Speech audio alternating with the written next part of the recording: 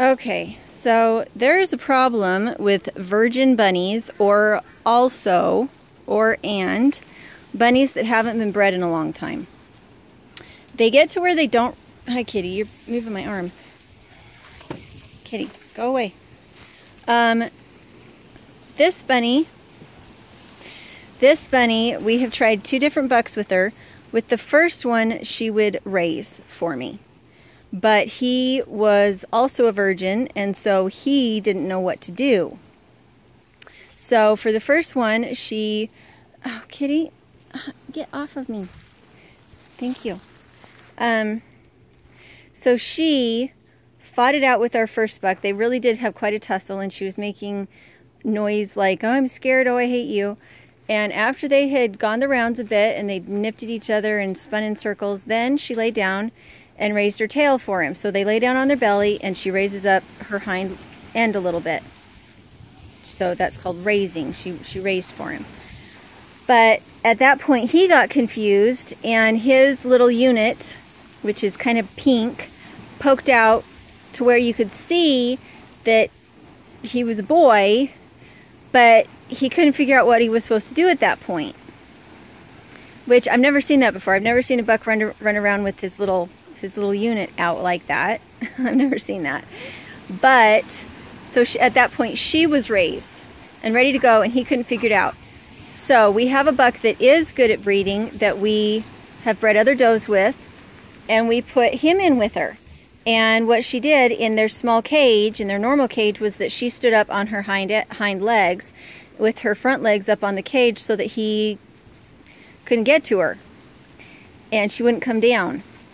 And so she was like standing up so that he couldn't get anywhere near her.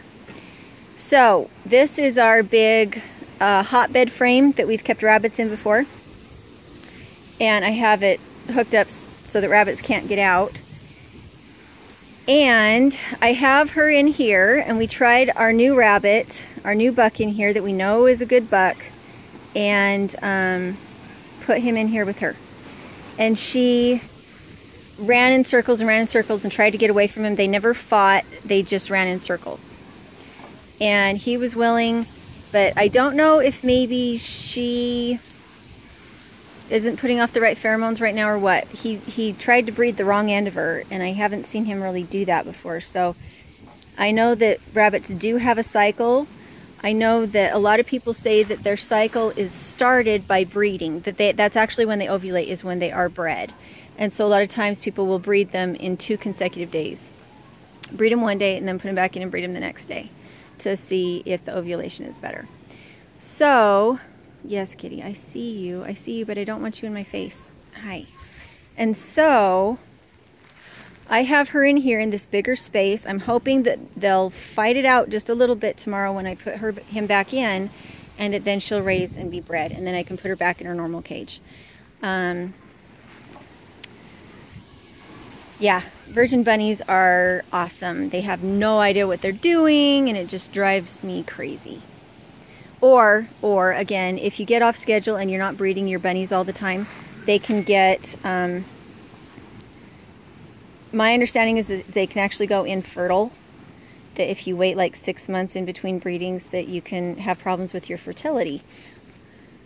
That certainly seems to play true in our area. The people I know that breed as soon as the babies are weaned, or even breed just, I think he said he breeds them 21 days after they kindle, he breeds them again. He has awesome fertility and lots of rabbits. And healthy rabbits. And the people that I know that don't breed that frequently, that don't breed that soon after their doe kindles, have a harder time keeping their bunnies going. So rabbits, even though they say breeding like rabbits, there is some trickiness, and I don't know if that's because they're in cages that mean that their cycles are not as natural, or because we manage them intensively in the small cages, if it just makes it harder, I don't know. But there can be a trick to getting your bunnies bred and kindling and doing a good job. So there we go. we'll see how she does. She's a pretty rabbit. She has a really nice long back, nice and round. And I'd really like to keep her. She's sure pretty doe.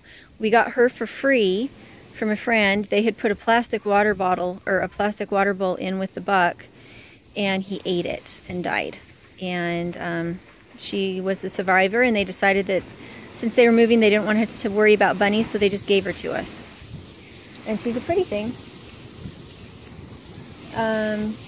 So anyway, we have food and water out here for her, and a little bucket she can get into, and this is protection so that if there were hawks or anything that came over, she could climb under that and she'd have some protection. So, and I closed this off so that there wasn't quite as much space for them to be running around in circles in, but she could just hop over that if she wanted to. She could actually hop over any of it if she wanted to, but because they're used to living in cages, they have a tendency to think there's a ceiling on everything. So anyway, so if you're frustrated because your bunnies aren't getting bred and your bunnies aren't getting bred, stick with it. Bring in some new stock, some stock that's been bred regularly, and get yourself into a system and a cycle, and try different bucks with different does. Sometimes they, like I have 2 bucks and she prefers the first one, but he doesn't know what he's doing. So just keep trying, and there's all sorts of inexpensive rabbits out there, and as long as they're not sick, you know, you're not hurting anything by trying different rabbits until you yourself get the swing of things. She's a pretty little thing. So anyway, we'll talk to you later.